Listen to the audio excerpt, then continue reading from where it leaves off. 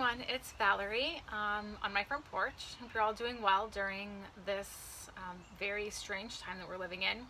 I just wanted to do a quick video of opening up our chest and shoulders.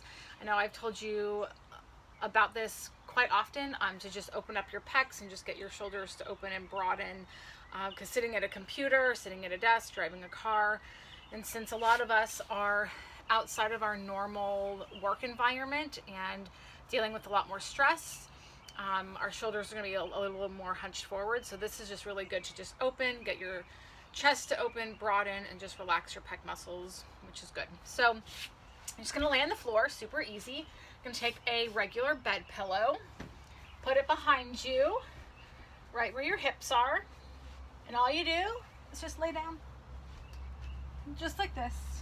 Just lay down, put your arms in a goal pose position, and you're just gonna let your chest open, your shoulders open. You can also put your arms down like this, whatever feels comfortable. And you're just gonna lay here for 3 to 5 minutes and just let your chest open, your pecs open, and just relax and breathe. Something else you can do, if that's not enough stretch, you can put your pillow up here to support your head, get yourself a block, or you can have 2 pillows on top of each other. This is Josephine. Can I do some yoga? You can do some yoga after this. So you're just gonna lay it right in between your shoulder blades, like above your bra line.